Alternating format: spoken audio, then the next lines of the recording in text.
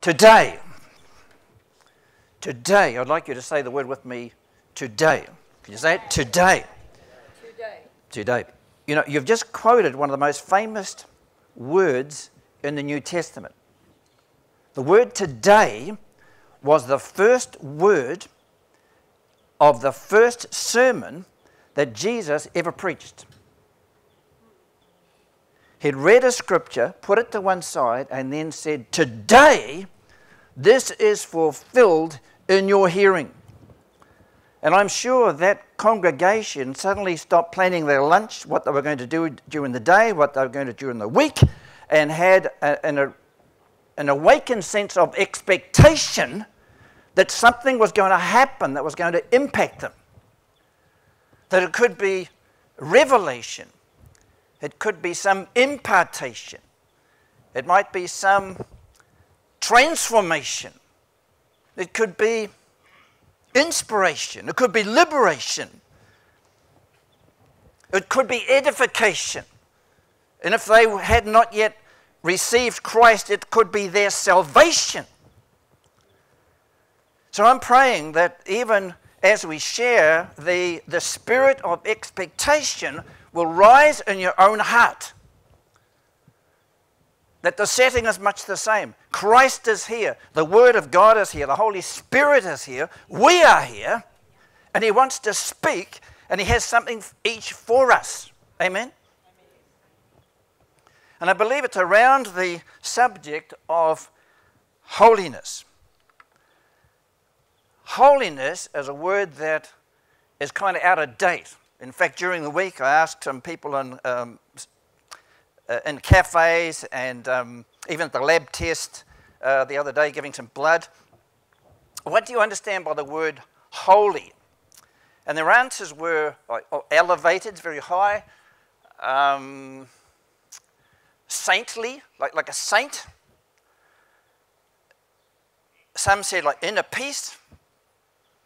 And so they all went around kind of the understanding that we have of holiness.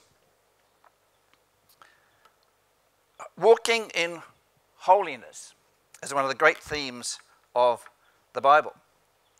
So how does the Bible define holiness? Well, would you believe there's 1,189 chapters in the Bible, there's not one definition of the word holy. It's surprising. But there are many references on being holy, seeking holiness, pursuing holiness, pressing into holiness. And I think one of the most important verses on holiness, out of all the references in the Bible, is this one here. That says, without holiness, no one can see God. You might want to read it with me. Without holiness, no one can see God. Now, it's not talking about kind of the visual holiness with our eyes, like I'm seeing you, and you're seeing me. It's not that kind of seeing. Rather, the meaning is how we would use it in terms of, like I might say, I'm seeing Stephen on Thursday. It means we're going to meet, we're going to have coffee, we're going to have fellowship, we're going to have interaction. We're going to share our concerns. We're going to support each other. We're going to have some intimate conversation. That is seeing God. That is holiness. And without holiness, we cannot enter into that relationship with God that is intimate, that has engagement. Now, it's interesting that the subject of holiness is absent in many churches. I was thinking back, it was probably in the mid-70s that I heard the last sermon on holiness for someone who was given over to actually seeking holiness, living holiness, rather than just reading out of a textbook on holiness. His name is Barry Reed. He was an evangelist here in Auckland. And I think the churches avoid this for two reasons. One is that there's this understanding that when we become Christians, we already have holiness because we have Christ in us. Christ brings holiness, and that is true. There are many scriptures that say things like this. We are sanctified by Jesus Christ. We're made holy because he comes and he lives in us. But the verse goes on to say, we are called to become his holy people. Become is a continuous tense. We keep on being holy, becoming holy. And so there's a misunderstanding that holiness is just not like a one-off. Today I become a Christian, I'm holy, that's it. I'll always be holy. The second reason is that the church has obviously entered the spirit of this age. And Western education has evolved so that the system now trains us to be content with like our best shot. There's no standard that we have to reach in order to achieve a goal. Just like give it a go. NCEA. Resubmit, can't fail. Be happy with what you are. And that influences the church. And so when it comes to holiness, like just do your best. You're okay. Do your best and you'll be fine. And the churches downplay the possibility that people are actually failing to live up to God's measurement. God does have a standard. He has a person in Jesus Christ who was the standard to which we ought to attain. And I think that the mantra in many churches, excluding this one of course, is to keep pretending, keep serving, keep giving, and you'll be fine. God will be satisfied with where you are. What is holiness? And when we look at the general themes of the scripture, we see holiness is actually a form of separation. Not like separating children fighting or separating pieces of paper. It's a separation from something to something. And it's a separation from the world. It's a separation to God. And we see this illustrated in many parts where God called Abraham to separate himself from the Ur of the Chaldees and separate himself to Canaan, which he was going to make to be a holy land.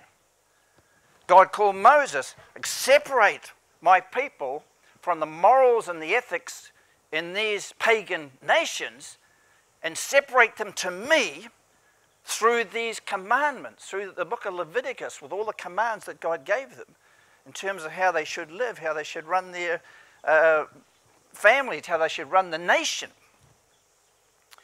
And so we are called to separate ourselves. And Israel's failure, as we know that in the end, by the end of the Old Testament, God had withdrawn himself from Israel. He had disowned them. He had cut them off. He had abandoned the temple. He had given up on the priesthood. He said he hated the sacrifices that they were making. They had totally failed to live as a separated nation unto God. Having a form of godliness, says Paul, but denying its power. This was Israel's situation. Can you read it with me? Having a form of godliness, but denying its power. The word form here means to be an image, not the real thing, a resemblance to something. And I could illustrate it in this way. By showing you this picture, the little girl's here, you might have recognized her already. Who's the woman in the picture? This is a non-family question. Who's the woman in the picture? Who is it? No, it's not her. Claire's here. That's a form of Claire. That's a resemblance, you see. That's an image of Claire. But how can I have a relationship with this? You see, I can't. But that's what Paul is saying that Israel had fallen into, that they just had a form of holiness, but there was no reality. And it could be the same for us. You know, that we can go through a form of holiness. We can attend church. We can be involved in serving the church. We can sing the songs. We can contribute to the offerings. We can do everything that is offered to us to fill a role in the church, but we only possess a form of holiness. It's possible. It's a challenge. One writer puts it this way: one is the name, the other is the thing.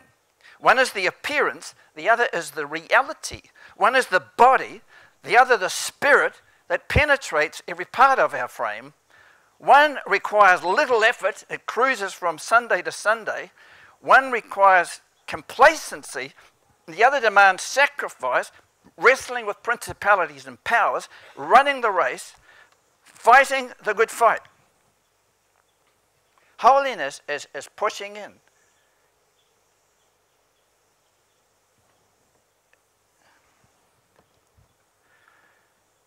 Each of us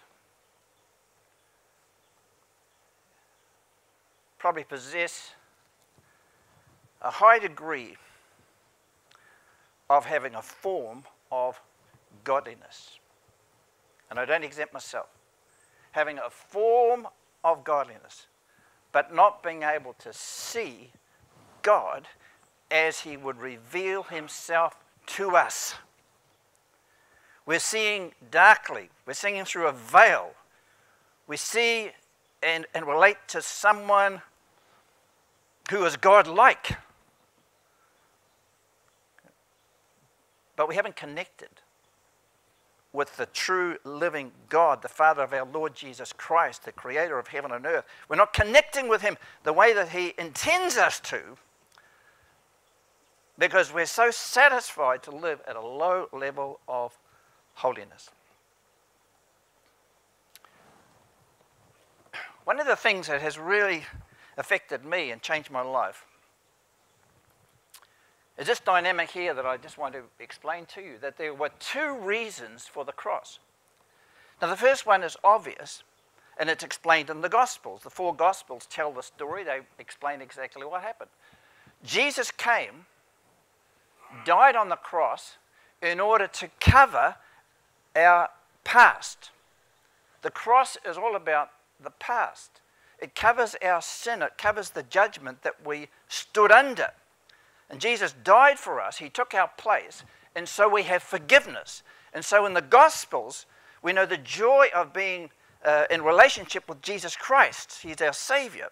But there's also the other side of the cross. And that's described in the book of Acts. That in the book of Acts, we find that the followers of Jesus were able then to draw on the power of the Holy Spirit to overcome the sin that held them back from really following Christ. Paul said the kingdom of God is not word, it's not a form, it's power. It's not just discussion, it's not just sermon, it's not just singing. It is a power that comes from God that actually enables us to push the devil back and to break his hold over us and all those things that keep us unholy. It's only the power of God that can cut those off. Now you see in the Gospels, the disciples were Christians, they followed Jesus, but before Pentecost, they were always on the run from the devil. They were meeting behind closed doors. They had no power over the devil. They hid from the devil. But in the book of Acts, the Holy Spirit came, and then they were empowered to actually take it to the devil. And they were able to free people, deliver people from demonic influence. They were able to heal, they were even able to raise people from the dead, all because of the power that they could draw from through the cross of Jesus Christ. And it's tragic, and looking back at my own life, it was tragic for me to live so many years as a Christian only seeing the one side of the cross. And it was only through the charismatic renewal that I discovered the other side of the cross where the power lay. You with me? And so when I was baptized in the Spirit and be able to understand some of these things, to see the truth that was there, I then had the power to be able to deal with a lot of things in my life. I was now able to push the devil back and push the devil out and get rid of those things that undermine my holiness. I can recall some of them. That I had the power then to cut off bitterness and unforgiveness towards people who wronged me and who continue maybe to wrong me.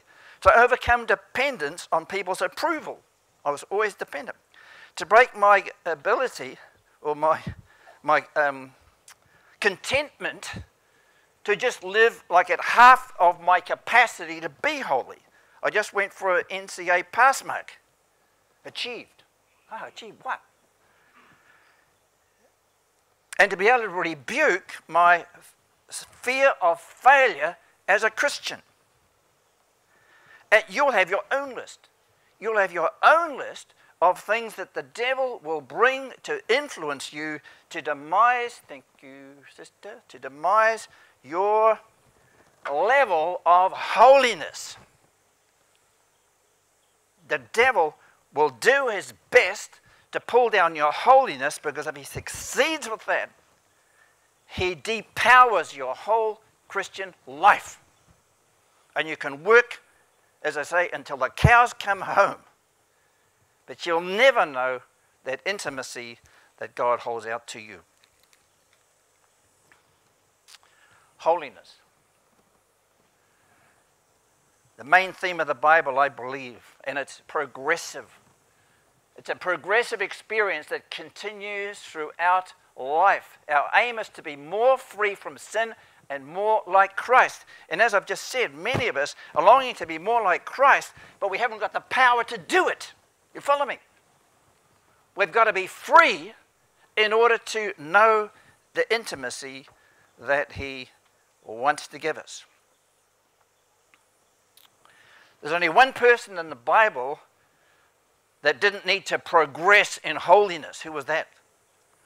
Jesus Christ. He was the only person in history that didn't have to progress in his holiness. The rest of us are faced with the challenge of becoming more holy, more like him. Because then we see him working out his purposes through our lives. I find this an easy way to explain the dynamics of progress.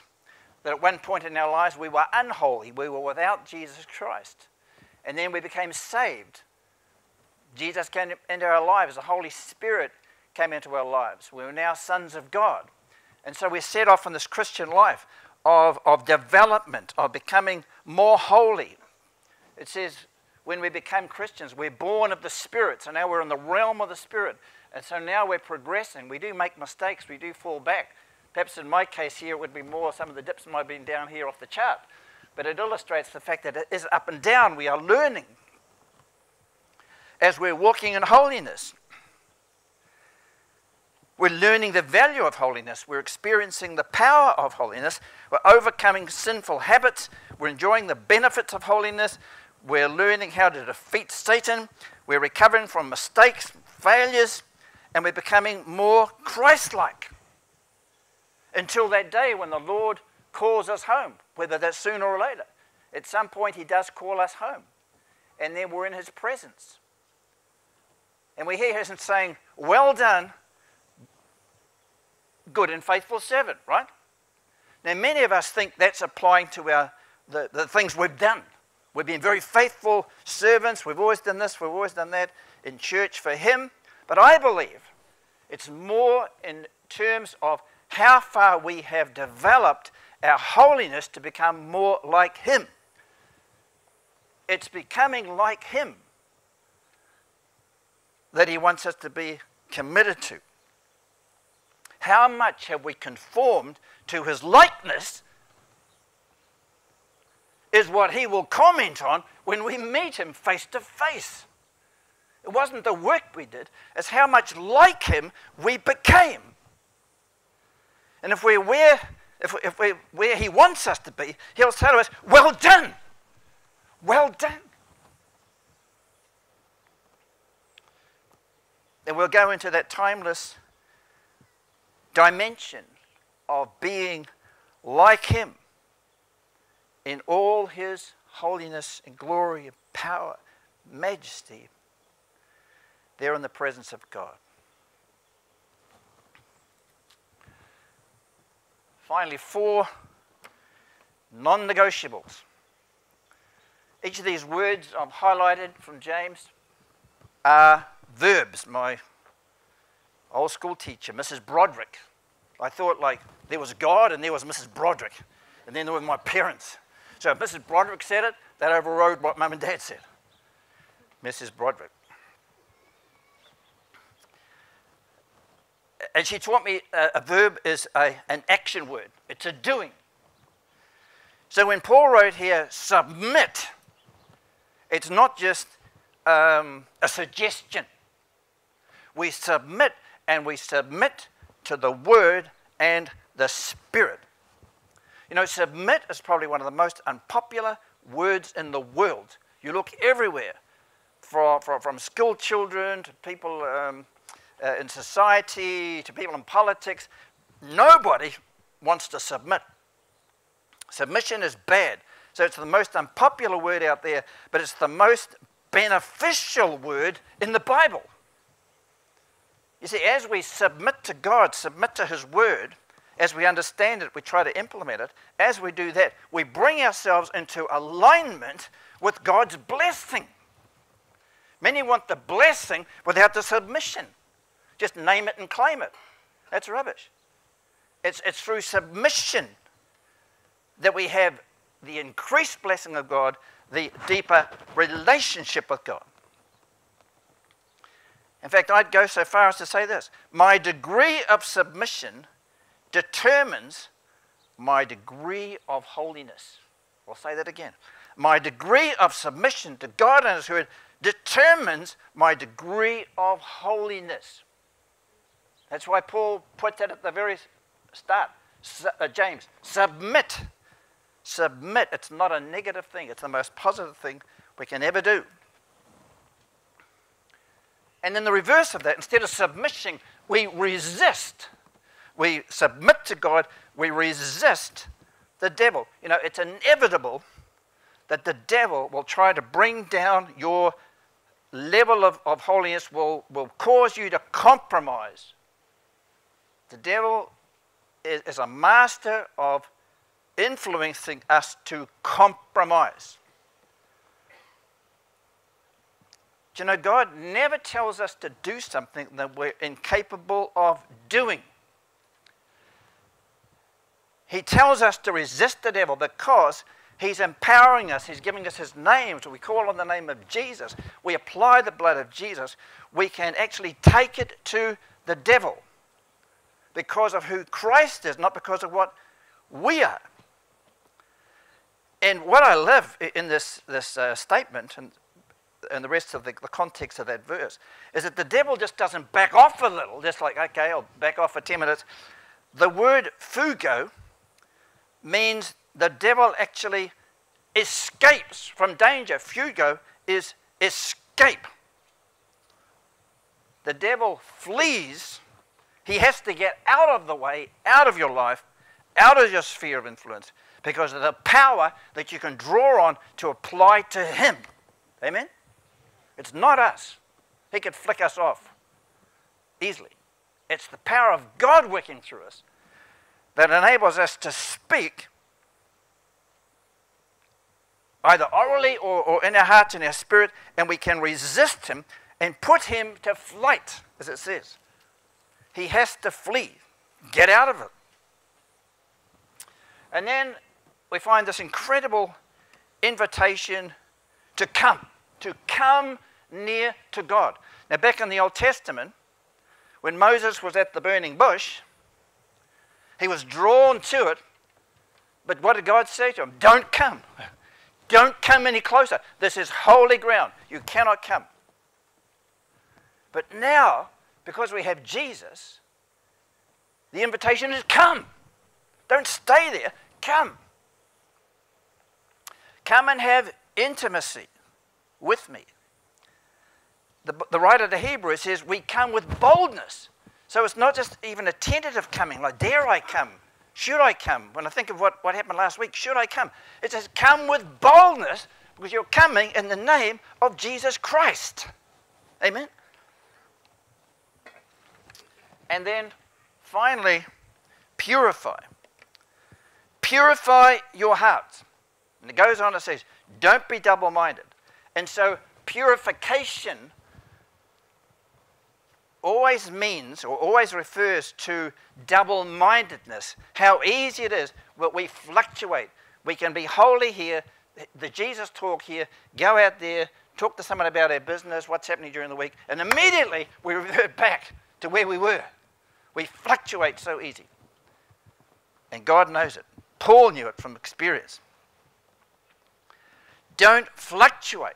Draw on the power of God to stay consistent and focused and determined to do all within yourself to walk in holiness.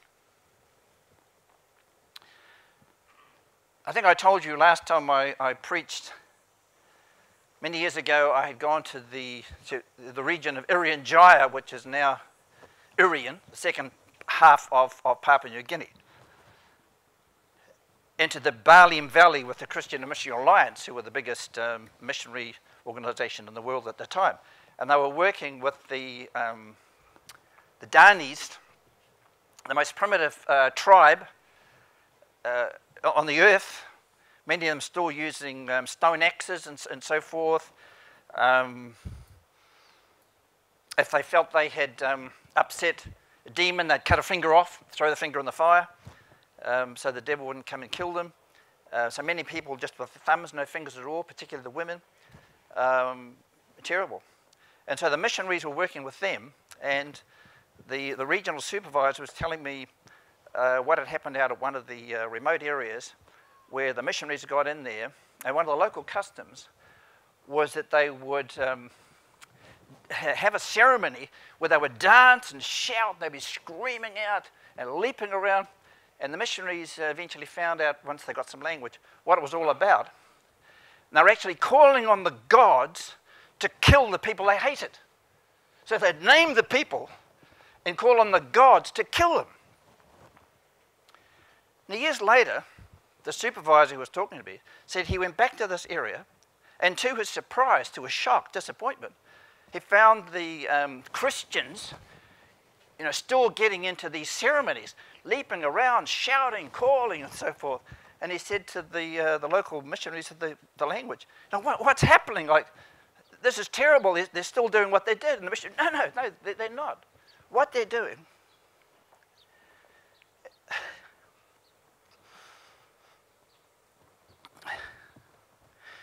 excuse me.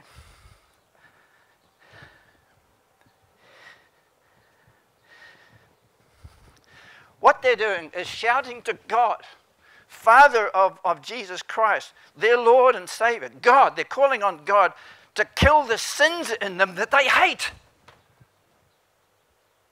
To kill the sins in them that they hate.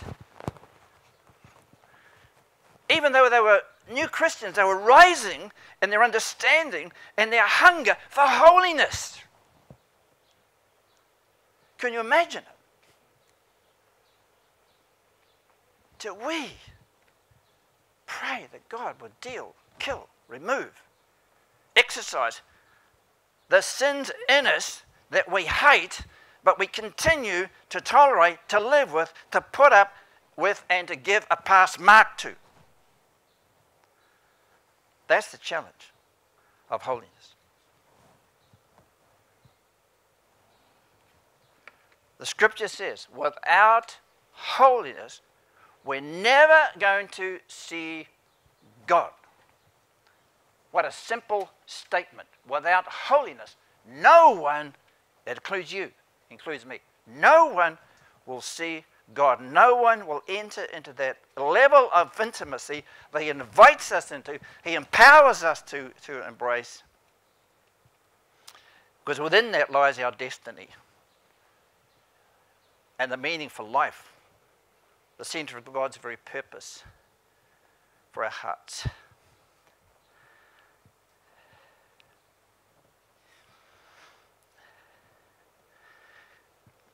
If you feel God has spoken to you this morning about this area of holiness,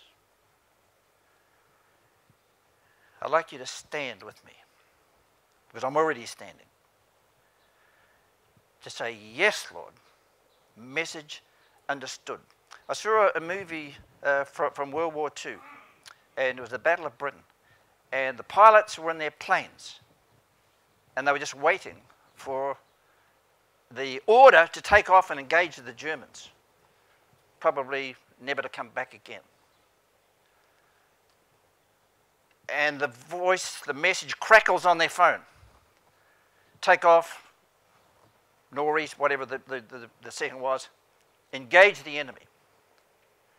And their reply was, message understood. And then they take off.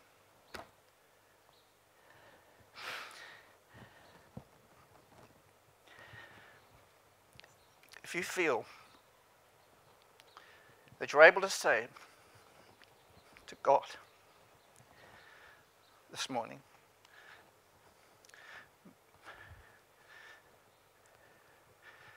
message understood, I'd like you to stand as I close in prayer.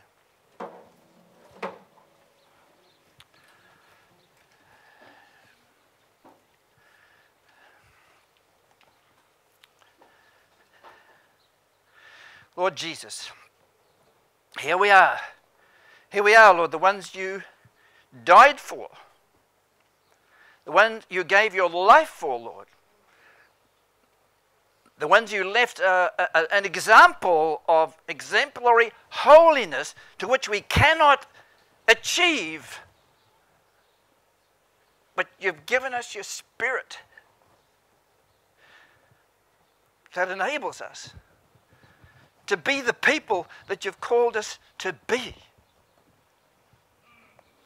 And I pray for us, Lord, that you continue to speak even as we fellowship, as we leave this place, Lord.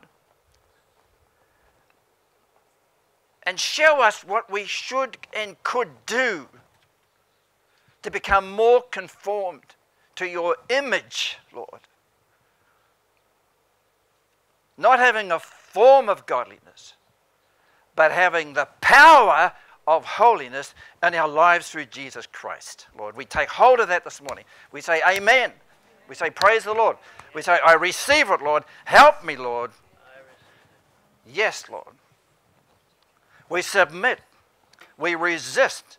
We come and we purify in the name of Jesus Christ, our Lord and our Savior and our coming King, to whom we will stand before one day and receive his commendation. Well done. Well done. Good servant. Faithful servant. Amen. Amen. You may be seated. Thank you.